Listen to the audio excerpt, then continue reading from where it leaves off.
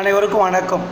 இன்று நம்ம +2 கணித பாடத்தில் ஒரு தலைப்பு கலப்பு எண்கள் காம்ப்ளெக்ஸ் நம்பர் என்ற தலைப்பை எடுத்துக்கொண்டு அவற்றிலிருந்து IIT-JEE மெயின் அட்வான்ஸ் தேர்வுக்கு வந்த ஒரு வினாவை எடுத்துக்கொண்டு அவற்றை எப்படி மிக சுலபமாக சுருக்குமுறை ஷார்ட்கட் மெத்தடை பயன்படுத்தி எப்படி விடையளிக்கலாம், ஓரிரு வினாடிகளில் விடையளிப்பது எப்படி பற்றிய வகுப்பு தான் இந்த வகுப்பு.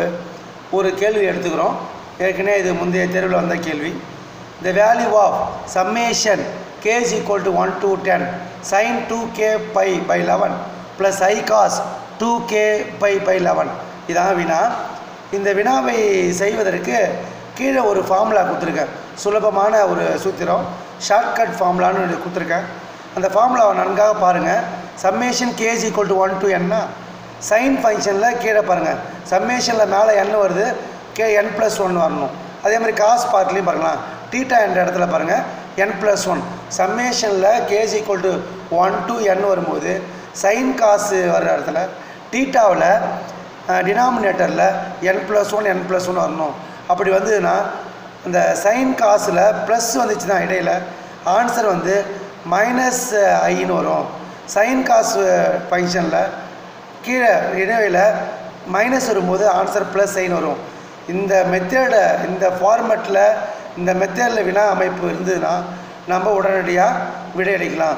கேள்வி 1 பாருங்கள். Summation k is equal to 1 to 10 தான். 10 வர்றதுனால சைனுக்கு கீழே 11 வருது, காசுலேயும் 11 வருது. இடையில் பாருங்கள் ப்ளஸ் வருது. நம்ம மெத்தேடை ஒத்து இருக்குது.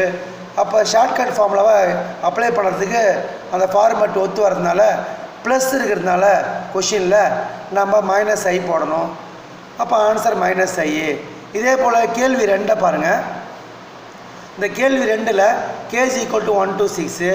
அப்போ 6னா கொஷின் பேப்பரில் என்ன வரணும்னா, கொஷினில் அந்த சைன் காஸ் ஃபங்க்ஷனில் 6 கூட 1 ஆட் பண்ணால் 7 வருது. இடையில் உள்ள குறியை பாருங்கள் -i.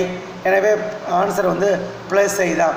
இது மாதிரி சில சுருக்கு முறைகளையும் நம்ம எவ்வளோ தான் கான்செப்ட் கண்டென்ட் நிறைய தெரிஞ்சிருந்தாலும் இந்த போட்டித் தேர்வுக்கு போகும்போது இது மாதிரி சுருக்கு முறையும் நம்மளுக்கு தெரிஞ்சிருந்தால் மிக விரைவாக அந்த தேர்வில் செய்ய முடியும், உறுதியாக வெற்றி அடைய முடியும் என்று கூறிக்கொண்டு இந்த வகுப்பை இத்துடன் முடித்துக் கொள்கிறேன். நன்றி, வணக்கம்.